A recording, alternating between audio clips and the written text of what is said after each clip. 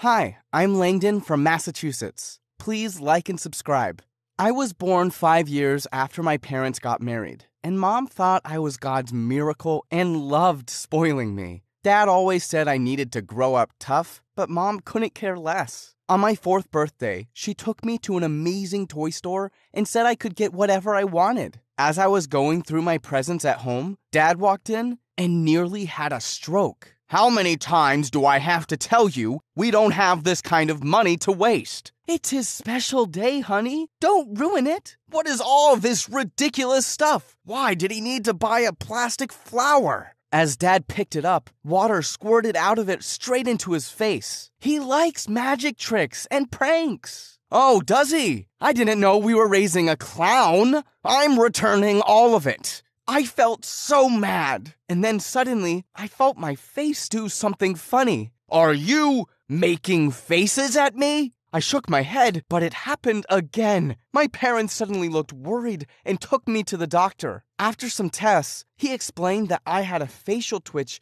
which could be triggered by any strong emotion. But it was nothing to worry about. But apparently Mom didn't hear the doctor right because she fussed over me even more. This didn't even change after my sisters, Rose, Orchid, and Lily were born. They were triplets, but had nothing in common except one thing: their unconditional love for me. Once, in 10th grade, my parents had to go somewhere for a few hours and told me to keep an eye on my sisters. I had an online video game match, and I knew just what to do. Listen up, girls. We're gonna play a game of hide and seek. You hide, and I'll count till 50,000. Don't come out till I say so. The girls ran off to hide while I slipped inside my room for some video game time. I was so lost in it that I didn't realize the time till Dad barged into my room. Langdon? What? What happened? We just got robbed. What? No way. I was right here, alert, on my toes. With your headphones on? I swear, Langdon, sometimes I wish I'd given birth to a bicycle instead. It would have been more useful than you. You didn't lock the front door, and the robbers just walked in and took half our things. Wait, where are the girls? We rushed inside the girls' room to find them sleeping under the bed. Phew, they're safe. That's because I told them to hide. How could you be so stupid? We just lost stuff worth thousands of dollars. If you really think about it, Dad, it's good, because now we can buy new things. Our old stuff was rotten, especially our TV. Dad looked ready to explode. Thankfully, Mom rescued me just in time. But after that day, he never trusted me with anything. It bothered me, but thank God Mom and the triplets worshipped me. Time passed, and in 12th grade, I joined the school football team. Without Dad knowing, of course. He was already unhappy with my grades, but football was my calling, and it was making me really popular too. I was standing by the lockers one day when the head cheerleader, Annie, walks right up to me. Hey, Langdon! Annie, hi. Hey, will you? What? It's Korean for how are you? Oh, funny.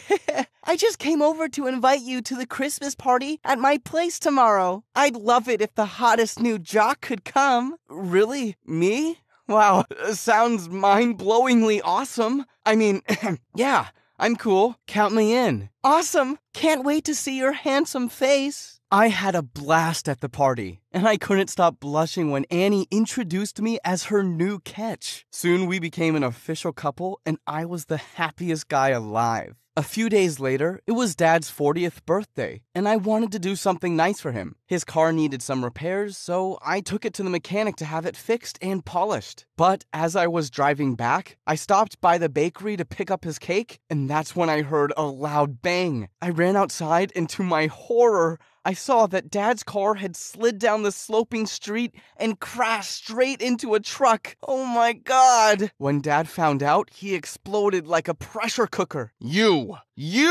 Langdon, you make me want to rip my hair out. My car is beyond repair. Do you think I just have money lying around to buy a new one? Dad, I'm so sorry. I got it fixed. For you. I guess I just forgot to put the brakes. You just forgot? How easy is it for you to say this every time? I've tried to make you more responsible, but I'm just done with you. I'm sending you to an army boarding school. Dad, no, I can't leave my football. I clapped my hand over my mouth as I realized I'd let it slip out. But Dad didn't even look shocked, just really disappointed. You think I don't know you sneak around and lie to me to play football? If you trusted me, I wouldn't have to. You should really come see me play sometime. Dad, I'm really good. I don't care, son. Your mom and I are leaving for your aunt's wedding tomorrow. But next week when I'm back, I'll ship you off. That's final. Dad didn't hear another word, and the next morning, my parents left. I'm sorry, bro. Dad forced us to tell the truth. It's okay. But now I need you guys to back me up. Dad needs to see I'm responsible. So we have new rules starting today. Rose, you're in charge of the dishes. Lily, I want you to make breakfast. And Orchid, you'll manage the laundry. And you? I'll supervise. That's the biggest responsibility. The next few days, everything went really smoothly. But then, one morning, my sisters woke me up screaming. What happened? It's Mom and Dad. They're missing. My sisters showed me the news, which said the plane they were on had disappeared. Search teams were trying hard to locate it. This can't be happening. Oh my God, what will we do now? I can't breathe. She's having a panic attack. She has panic attacks? Since when? We calmed her down and put her to bed, but I couldn't stop thinking how I never knew of Rose's panic attacks. I felt terrible. I stayed up all night reading the news about my parents, but it was the same. How was I supposed to make this work? What if they didn't come back? I didn't even hug them before they left. We stayed at home the next few days, waiting around for news of our parents, but none came. And when we returned to school, everyone was looking at us with pity. Great! People are treating us like we're orphans already. Don't say that. Just then, Annie appeared out of nowhere. Aw, baby, your sisters look terrible. How are you holding up? Better than your fake eyelashes. Lily, behave. We're fine, babe. I tried calling you. Yeah, you know I always have such a busy calendar, babe. But you are right here all the time. I'll see you around, Poochie Poo. Seriously, how do you tolerate her? She's more fake than Monopoly money. I love her, okay? So you better get used to having her around. No, I won't. And after that day, Lily kept going from bad to worse. She would turn up late at home and get angry for the weirdest reasons. Whenever I asked her what was wrong, she said she was just fine. To make matters worse, we fell short of cash, so I had to work part-time as a mechanic. Things were tough. But thank God for Annie, or I would have gone crazy. One morning in school, Annie and I were sitting in the cafeteria when Lily walked up to us. We need to talk, Langdon. Can't you see we're in the middle of a conversation? Take your middle somewhere else. I need to talk to my brother. Lily, we can talk at home. Don't create a scene here, please. Everyone is staring. Oh, so you're worried I'll spoil your precious reputation now? Don't you care about your family at all? Oh my God, you're so loud. Babe, tell her to leave. Suddenly, Lily went crazy and emptied a can of yogurt on Annie's head. There, enjoy your lunch. What the heck, Lily? Annie, I'm so sorry. Annie stormed off, and I felt furious at Lily. The next evening when I returned from work, I went to her room to talk to Lily, but she wasn't there. She wasn't even answering her phone, and it was almost midnight. I informed the police, but they told me to wait for 24 hours. I was worried sick, so I rushed to Annie. Her dad worked with the government, so I was hoping she could help, but to my surprise, she was having a party, and I wasn't invited? As I looked around for her, I saw her in the corner with some random jock. What the heck? You're cheating on me? Really, Langdon? You really thought after what your sister did, I'd still date you? Take a hint and get lost. I felt stunned and angry, and my face started twitching. Annie just rolled her eyes. Ugh,